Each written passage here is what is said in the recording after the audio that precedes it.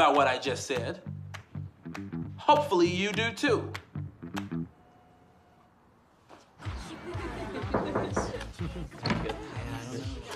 Who wants to start an arcade fire?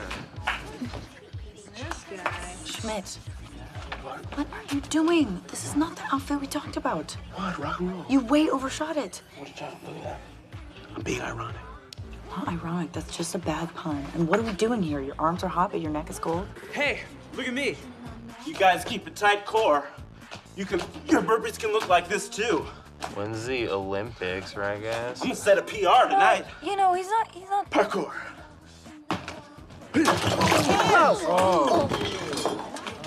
got beer on her, man.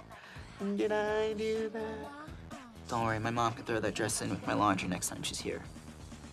Sorry, your mom does your laundry? Washer dryer kind of freaks me out. You know, it's just like, washer. On the nose. Okay, you know what? It's fine. I'll wash it myself.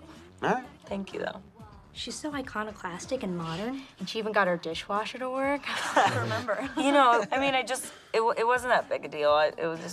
I just turned it on. There was a button that said on. It's weird how the dishwasher just lives under the counter. How come there's no dish dryer? Or unwasher. Oh my God, you guys, are we the dish unwashers? Why don't we just move to Prague?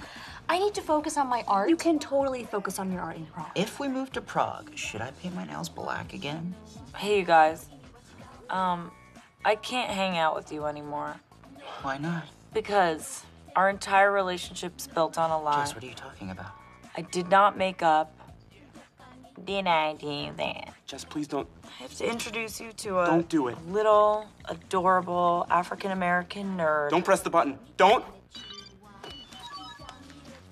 Jess, why would you do this to us? Who's Steve Urkeley?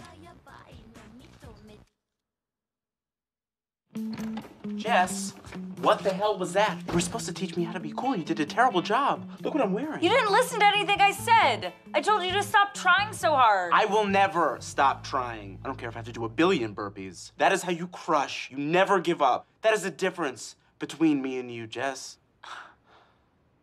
Is that what you think? You think I just gave up? Well. I was fired, Schmidt. Do you think I wanted to stop teaching? That's why I liked hanging out with those kids, because they weren't judging me all the time for not crushing it. Okay. Do you think that I want to work at the casserole shanty?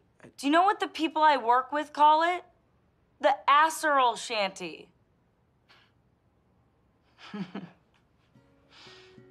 Just don't stop teaching. I mean, there's got to be something.